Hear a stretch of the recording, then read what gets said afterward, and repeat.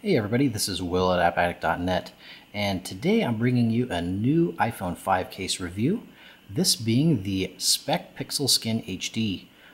This was my favorite, absolute favorite case for the iPhone 4 and 4S. I used it for both of them.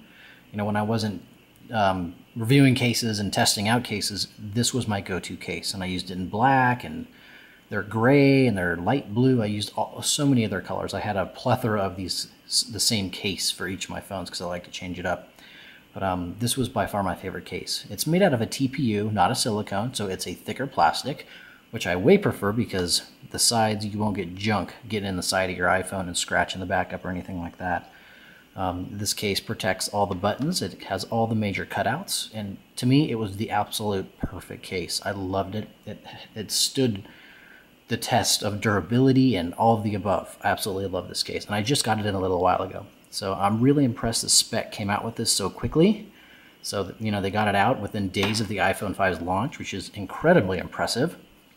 You can see their logo there. They got the nice cutout for the camera here. It looks like it's the thinner version, so you don't see the line separating the aluminum and glass of the rear of the iPhone 5. You can kind of see how it looks. You've got cutouts for everything. Interesting take on the bottom here, as you can see the grill for the bottom of the iPhone 5. Of course, the microphone and lightning port. And there we go. So here's the case here, or the box. Nothing fancy, easy to get out. Actually, kind of cool casing. You just lift that up and take the case out. So anyway, one thing interesting, it looks like everybody was banking on this iPhone being called the new iPhone, sort of like the iPad. As you can see there, it says new iPhone, not iPhone 5. I bet they'll change that really quickly, as it's just a sticker.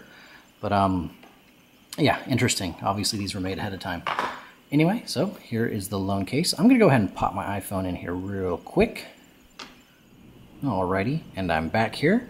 Now, installing this takes extremely, short amount of time.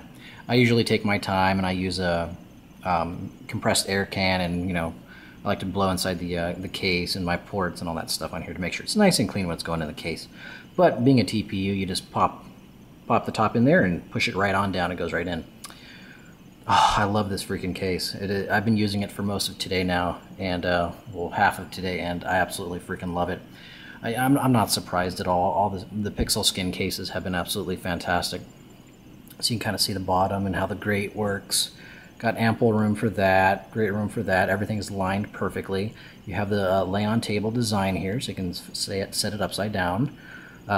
Everything lines up perfectly. I like this. The mute switch has a lot more room compared to the last case I reviewed, the Belkin. So that's kind of nice. The Belkin, I had to use my nail a couple times to get that switch. But mute buttons are, of course, mute buttons, volume up and down work great. They press really well.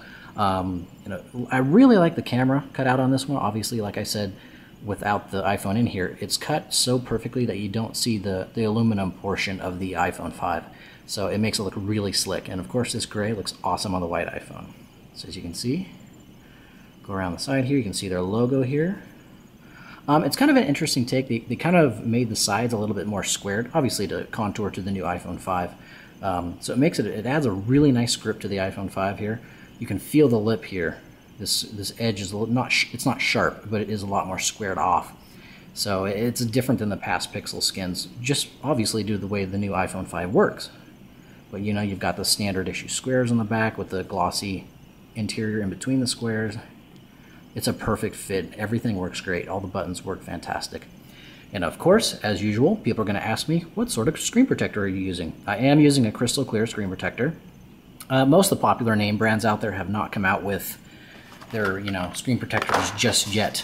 So I'm using actually a screen protector by Monoprice, and I think it was $1.50 for 3, and it works pretty great. And nice crystal clear. I've got some matte finish ones too. They're kind of weird because they do leave the cutout right below the home button open. I don't think you can see it, but right below the home button is actually no screen protector, so kind of annoying. So I'll wait for some power support once it come out, but this in the meantime will do great.